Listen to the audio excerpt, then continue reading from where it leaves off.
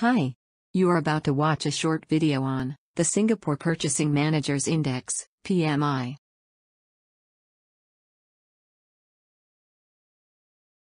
First, let me give you a brief background history on the Purchasing Managers Index.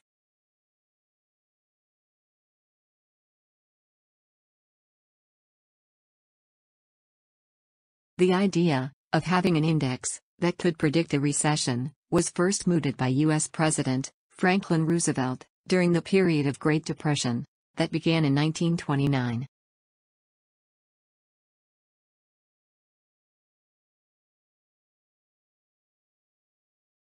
President Franklin Roosevelt led the United States during a time of worldwide economic depression and total war.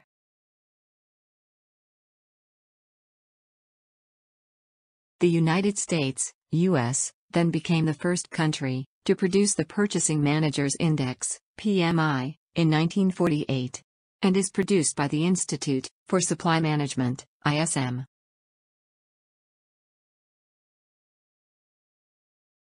The United Kingdom, UK, became the second country to produce the Purchasing Managers Index, PMI, in 1991, and is produced by the Chartered Institute of Purchasing and Supply, CIPS.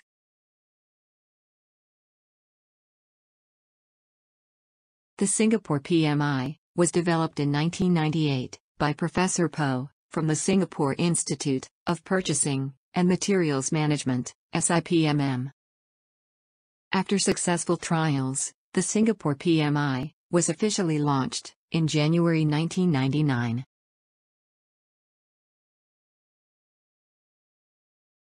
Since then, the Singapore PMI has become a key barometer of the Singapore economy and is closely watched by economists, analysts, and media agencies worldwide.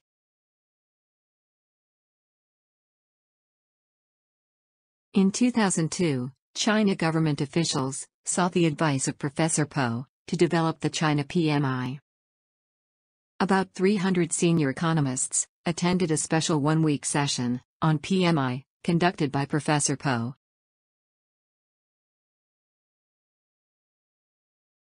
China PMI was officially launched in 2002 and is produced by China Federation of Logistics and Purchasing, CFLP. Since then, the official China PMI has been closely watched all over the world.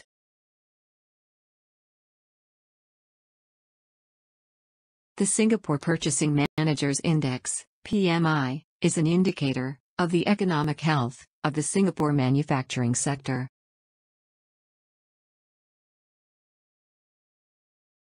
The Singapore PMI provides information about current business conditions to company decision-makers, analysts, and managers.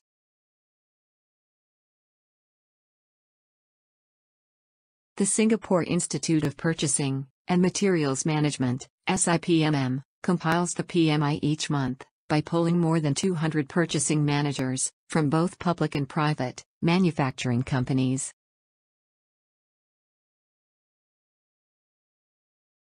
The Singapore PMI is a composite index based on the diffusion indexes of 5 key areas relevant to the manufacturing business with varying weights.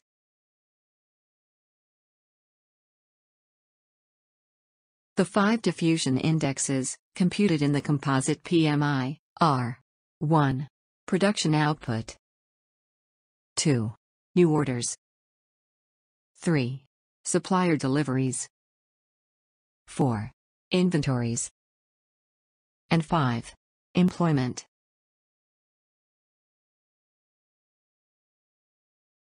The 5 diffusion indexes that are not computed but relevant are 1. New exports, 2. Finished goods, 3. Imports, 4. Input prices, and 5. Order backlog.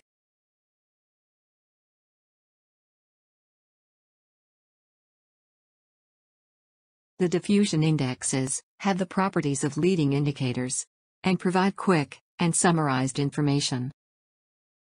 Such information depict the prevailing direction of change, as well as the scope of change.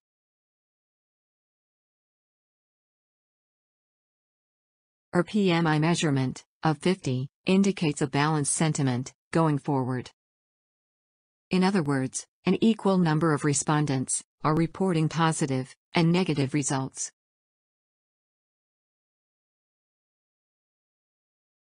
Our PMI measurement of above 50 indicates an expansion of the manufacturing sector compared to the previous month.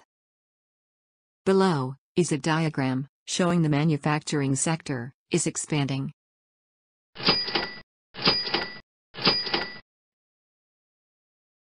Our PMI measurement of under 50 indicates a contraction of the manufacturing sector compared to the previous month. Below is a diagram showing the manufacturing sector is contracting.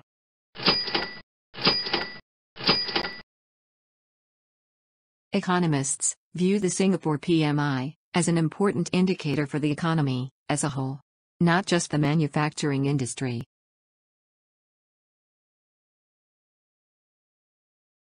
This is because manufacturing, while no longer a large part of the economy, is still a leading indicator that predicts recession or expansion.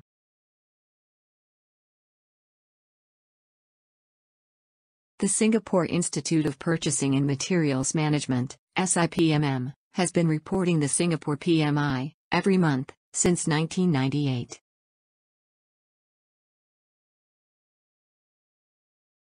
Thank you for watching this short video on Singapore Purchasing Managers Index.